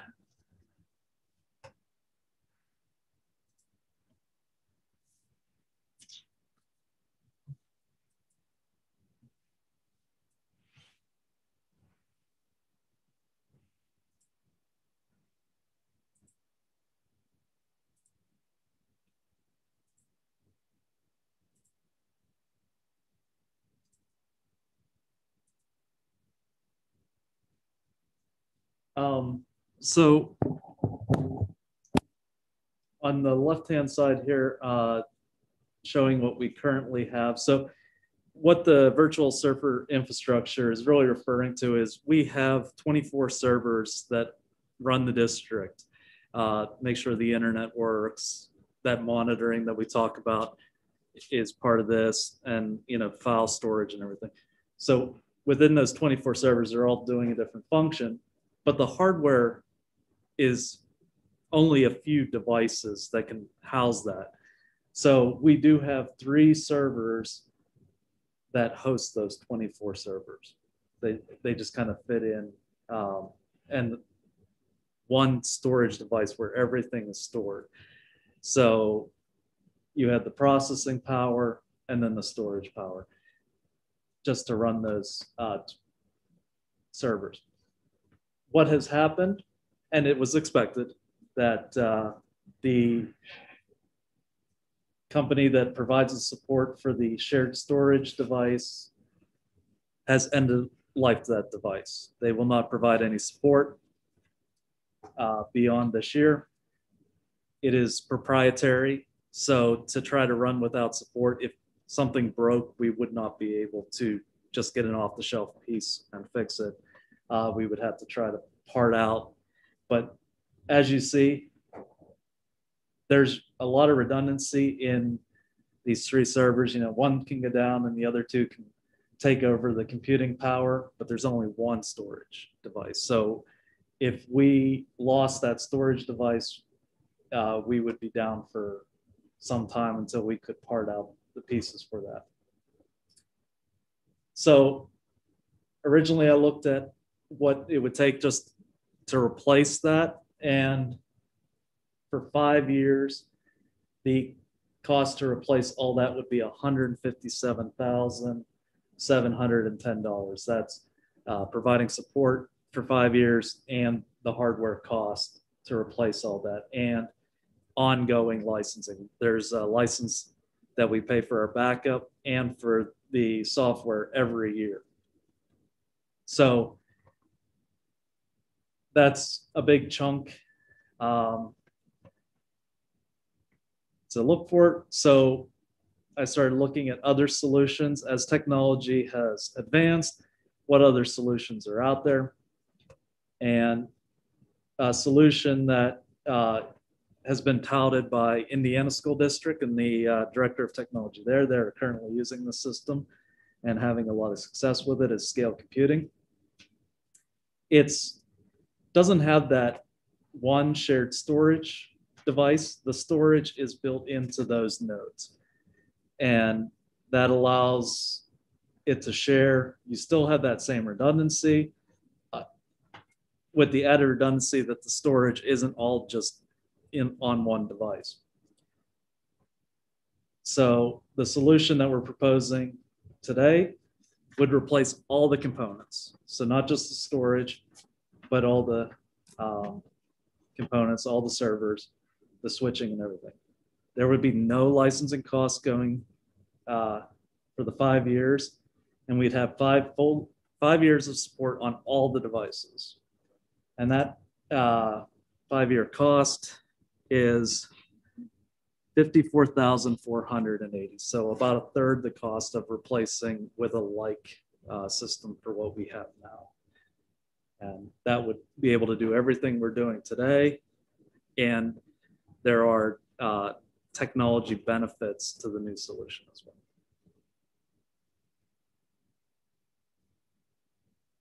Questions? Is there a salvage value to what we currently have? There really isn't. So the hardware is 5 years old at this point.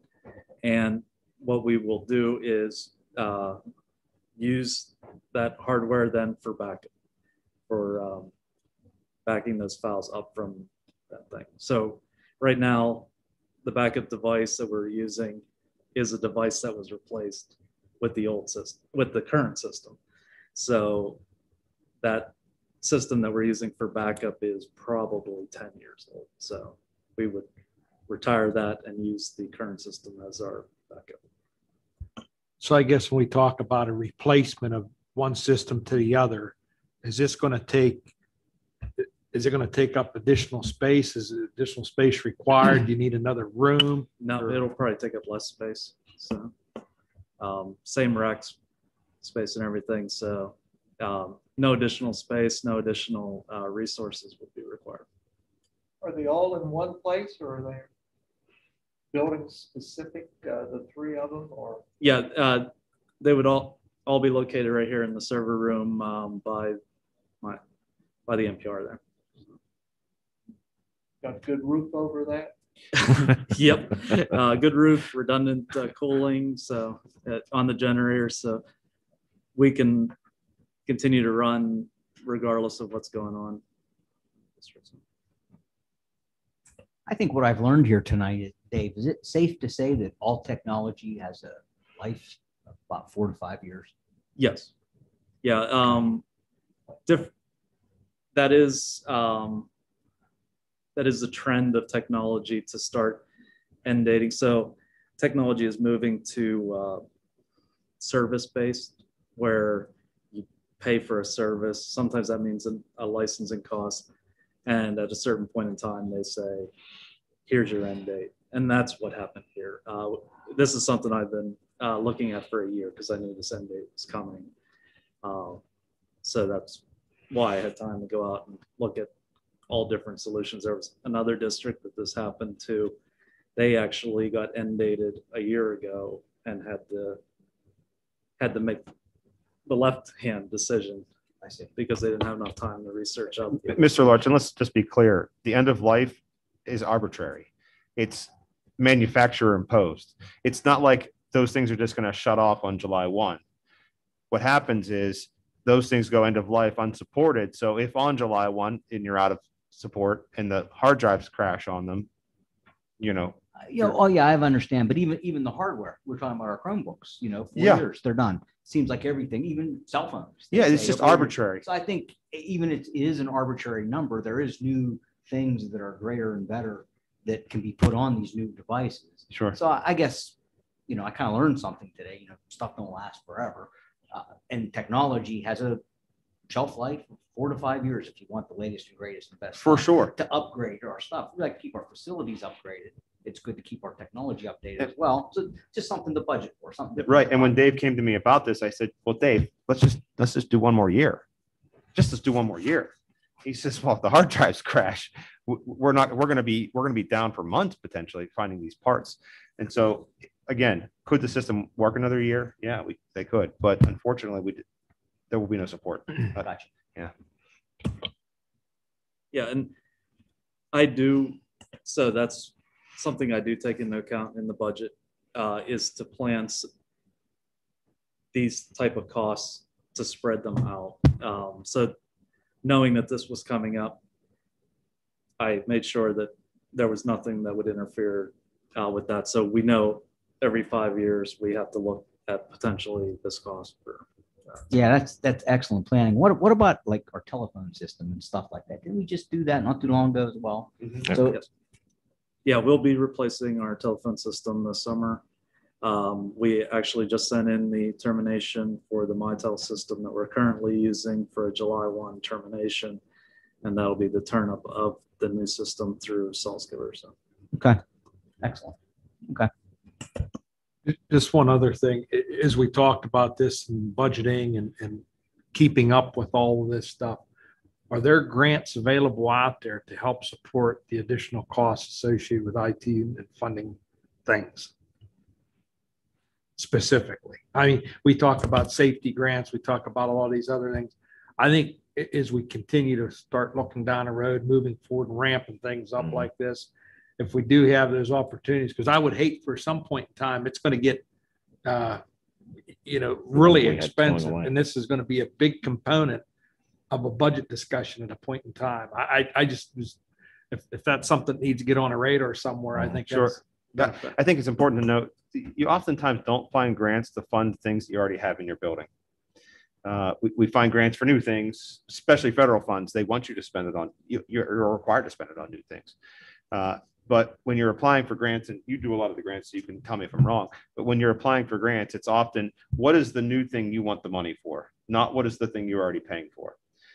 In terms of the budget and paying for these things, we've sat down, Dave and I, and we have charted out how to replace things so that we're not coming to the board and asking for increases in his budget year after year after year, right? So if he replaces 3 grade levels of Chromebooks every year, and we know that that's going to happen every year, but on the 5th year, this has got to happen. And on the 10th year, the network needs to be replaced, and so on and so forth. We've got that planned out. And so I think, you know, phone system in 6 years, whatever it might be, I think we won't be having these huge impacts because he's paying for this out of his budget, and we have a plan for it, a technology plan over the course of time. People may be familiar though, and have heard E-rate. Might want to talk about. Oh, that's a good one. Yeah. So actually, you may have heard of E-rate. If you pay a phone bill, you've actually been affected by E-rate because there's a $1.50 surcharge on there. That $1.50 surcharge goes into a big pot of federal funds that is then dished out to school districts to pay for technology. Now, what kind of, it's very targeted. There's actually 2 categories. Category 1 is what we call external connections. And so we get E-rate funding for our internet connection that we get to this building. As a matter of fact, the IU gets the E-rate funding, and we just see the reduced cost, the discounted cost. Category 2 is internal connections, things like network switches, wireless access points, a variety of other things, but not this. Okay, this never qualifies. So I think the reason why it doesn't qualify, and I think the reason why you don't see grants to pay for these things, these are core things that every school district needs to have. E-rate doesn't pay for phone service anymore. E-rate doesn't pay for server infrastructure anymore. It doesn't. But it did at one point. It did at one point. It did pay for phone service at one point for sure. Cell phone service, phone service. It paid for all the pagers at one point. But all of that is, you know, and they've gotten away from all of that, and they pay for things that provide you with internet. I think one note about E-rate is that I did come to you when COVID first started about moving up our timetable for the Chromebook 1-to-1 and the different devices we needed, the wireless devices, to make all that work. And we did leverage E-rate in that, the remaining E-rate funds that were available at the time. And we did receive $27,000 back from E-rate in that expenditure. Since then, you know, we were using up what was left in our pot of money that we were qualified for. Since then, they have refreshed the Category 2 funding. So for the network expenditures, that money has been refreshed. And there is now a pretty hefty chunk that we could. But it is limited to those network devices that we have no plan of changing out this year. We will be looking at that in next year's budget, but and why I say we're not replacing it next year and we're looking at it for next year is because E-rate requires the district to pay a certain percentage. So it's based on your free and reduced percentage. So they would pick up 80% of the cost. We would have to pay 20. So next year there will be room to replace those older network devices that should be replaced by us picking up that 20%. We will be leveraging E-rate money for that. Thanks. I think it just, I'm glad there's some looking forward because this can really catch up. And I remember buying my first phone at Sam's Club for 96 cents. And then I dropped it and it broke. So I thought, you know, and then this was a $799 phone. So, you know, these things just get out of hand quick. Absolutely. Any other questions on that one? Okay, moving along, approve field trip requests. You can see those that are listed there from the elementary school. So that'll be a motion to approve those. And the last one under new business, and I already talked about it, that is you giving us permission to advertise for a 4.5-hour cafeteria position for beginning of next school year. Any questions on that one? As we're talking about positions in the budget, at one point in time, Budget and Finance Committee. Recall we had discussion about elementary teacher position. And just so that you know, we always have the discussion of if a grade is below 50 students in a grade, that we would have 2 teachers in that particular grade. So the grade that we thought was going to be smaller than 50 is now above 50. So we will proceed, and we do have in that budget, that's proposed budget, that we will go ahead and post and advertise for that position. A couple other things that I want to talk about in open, just to tell you that we're working on, just to give you some background and what we'll be doing within the next 30 days or so. So feedback on our Google Classroom, folks. And again, if there's any parent that's listening to this recording, there's some of you that haven't responded, so that we need your input. At elementary, we currently have 8 students in Google Classroom. And speaking with those parents, 5 of those 8 are returning to in-person next year at the beginning of the school year. One person is considering to come to our cyber school. 2 have not responded at the elementary. So we'll continue to try to contact the parents of those 2 students to get the answer on those. At the high school, we have 43 students currently in Google Classroom. 12 of those students are graduating. 22 of them are returning to in-person next year. 1 of those students is not sure. 2 students did indicate that they would be going to outside cyber, and 6 have not responded to that survey. So just wanted to give you background that we are asking. A majority of the folks are returning or graduating, and we will continue in the next 30 days to get a hold of the last couple of folks so we can move forward in our planning for next year. But I just wanted to share that with you. Anything else for the open session of the board? I do need you to stay, just update you on 2 legal things, 2 legal items, an executive session. We got no birthdays in May, and Lisa, you'll have to turn in your birthday. Turn in. And an interesting thing, my neighbor, next door neighbor's got 5 children, 3 of them here at school, just lamented she misses report cards. She loves seeing the children's eyes when they did well, and she loved seeing the children's eyes when they did poorly, the fear, I think. So I just thought that was an interesting take on that. Okay. Anything else for open session? Sure, go ahead. At our last Aaron meeting, they brought up something that I really wasn't aware of, but I know how the board, we appoint someone to Aaron, which that was me. But Aaron is the only entity that actually can approve the members. So did everybody get something in the mail from Aaron? Did you get something in the mail? They asked if I could just remind our members to please return those because it's important that they get those back. Okay. That's all. Okay. Thank you very much. And so we'll be back next Thursday for the business meeting.